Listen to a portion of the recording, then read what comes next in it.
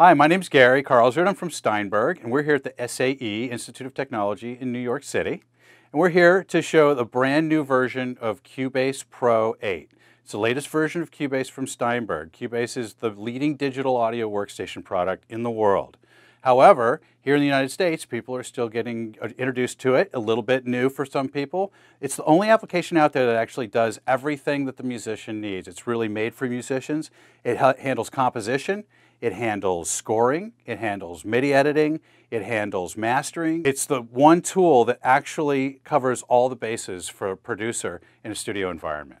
I'm here with my product specialist, Greg Ondo, who is the creator of many of the Steinberg videos. He is probably the best source of information for Cubase here in the United States. So we're really lucky to have him here to do both the training for the students during the day, and then we have a public clinic event for the public at night. So we're really looking forward to showing the new product to everybody. Hi, I'm Greg Ondo with Steinberg. We're here to take a quick look at some of the new exciting features found within Cubase 8.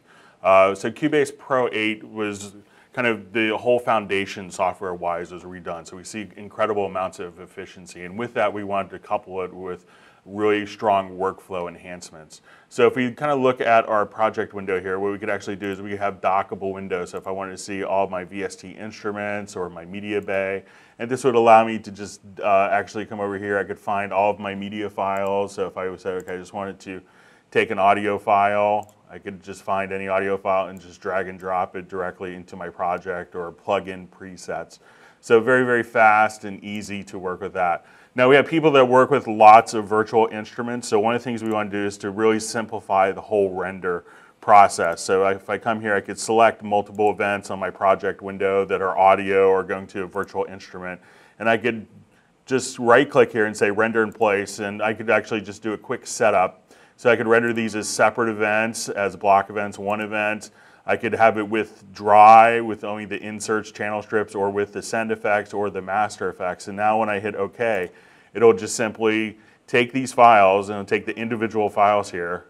It'll mute the original segments. At this point, it's going to render them, place it directly below the existing events, and it'll even carry the color over. So this really kind of simplifies the whole process of rendering your different files intelligently and kind of having them directly within your system. So if you want to do this again for audio, for MIDI, virtual instrument tracks to free up your DSP resources and your RAM, it's no problem. It's just done that effortlessly.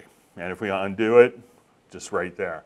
Now, as we also wanted to do an extension on our popular chord track that was introduced with Cubase 7. So we've added the concept of chord pads, because realize that not everyone has a piano keyboard to work with. So if I wanted to come here, we could actually just set up our different chord pads that we can take a listen to. And if I wanted to just add a chord, we could define our chords here and do different tensions and voicings, or I could just select my, say I have a C major chord, I could go between different tensions by clicking right there, or different voicings of that chord.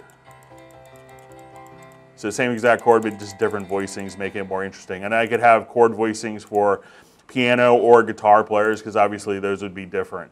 And what's really interesting is now you could just record these and hit these directly and record it as MIDI data. So if I wanted to come here, I could actually edit, and you could set up different players. So you could have remote control options that you could activate. Or if you actually just wanted to see the pad layout in drum pads, we could actually just click right there and see all this. So even if you don't have a traditional MIDI keyboard, you can now even drag and drop MIDI parts directly onto a pad, or have MIDI loops and be able to kind of actually play something that's keyboard based without a keyboard, or even if you don't have the keyboard skills. Now we've also on the Windows side really kind of stepped up kind of the window handling. So now everything works as a multi-document interface, so you can easily kind of tab back and forth. So it's working with all the contemporary operating systems.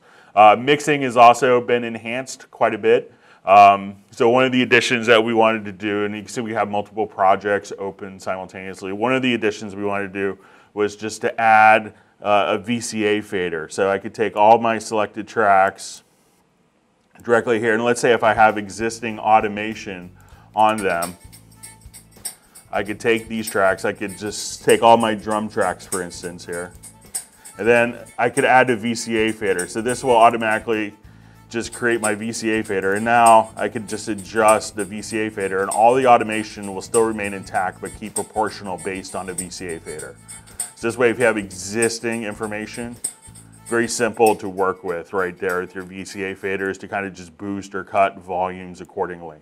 Now we've also introduced a whole new suite of plugins as well. So kind of a whole theme of multiband plugins. So we have multiband compression, but usually the multiband plugins are the most CPU intensive and hence requiring the most latency. But here we have a latency-free mode for live where we could have independent side chaining for each of the bands. We're going to have not only that, a multiband compressor, you could also have a multiband envelope shaper, a multiband expander. So you can have lots of different multiband plugins. And again, all with the kind of the live mode. We have a multiband fuzz that you can see directly here, and a brand new de-esser plugin, so you can just easily kind of find the sibilant frequencies. And my favorite, my personal favorite, is the VST bass amp, where you could actually just choose between 6 different amplifiers with matching cabinets to really emulate the classic sound that you'd expect from classic bass amps. So just really phenomenal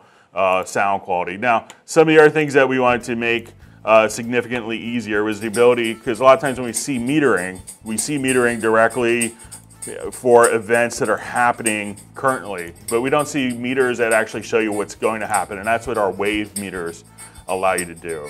So if we come here, we can see all of our different meters and what's going to happen in our particular project, so you get a really good idea of what can happen in your project. And lastly, one of the innovative things that was introduced in Cubase 7, but was a little hard to actually get going, was the concept of internet collaboration. So if you want to record someone online and they're not physically in the same room, you could go to Vst Connect, and now it's literally just, I could click, 2 mouse clicks, and then I could record anyone who's using the Vst Connect Performer, which is a free download for Mac or PC, or $5 for your iPad on the app on iTunes. And then you could just simply record that person directly into your timeline, free of charge for 2 tracks. So as you can see, Cubase 8 not only adds the performance optimizations, but lots of workflow enhancements for window management, being able to dock certain windows, being able to have your chord pads to automatic kind of advanced rendering as people expect it with the mixing with VCA faders, new plugins, and internet collaboration. Makes for a very strong update. So if you really get a chance to check out Cubase Pro 8, you'll be very happy with it.